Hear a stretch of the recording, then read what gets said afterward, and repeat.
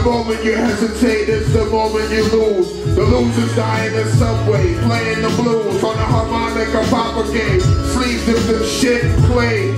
Dreaming of writing some play. You compose it for 3 days, now it's John Doe. While he was alive, had the humblest soul. Upper middle class dropout, wanted to travel the world, but his world was the F-train Lexus 63rd. When he quit his pre-law prep, he was his soul. Packed his spray cans of music, stepped out in the cold.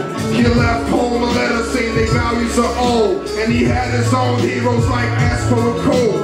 It didn't take long to get into some beef with a cracked out Jamaican by 125th. And he had to prove Dolo that he ain't no sucker. So he swung a lead pipe and he killed the motherfucker. But he was no killer. He was an artist. It's not just a job, it's a passion. Regardless, while they were walking on Graham Squad on the Lower East Side, he saw his sister getting onto the Queenstown. The 5-star meal set hit him right in the stomach. He wanted to reach out to Jen, but stay quiet. Lurking in the shadows with his $2. He went up to York Street, rather to chill with the squatters. He tossed half a beer in the mountain of garbage and shed a long tear before carving his arm up. So when the cops found him, they called Jen to identify him. Now she's crying. Her brother on the Totex hotel front is 18 pristine, so she passed out on sight. Yeah, that's him. Zip it up, alright. But the parents take all the right.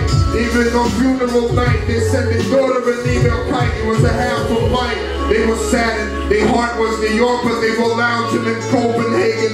In a Danish port, pork and wine. Stop the chain, chop your line. Swing a party tonight, and they switching the vibe.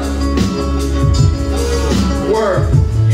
I'll find a way to understand you. I'll find one way to understand you.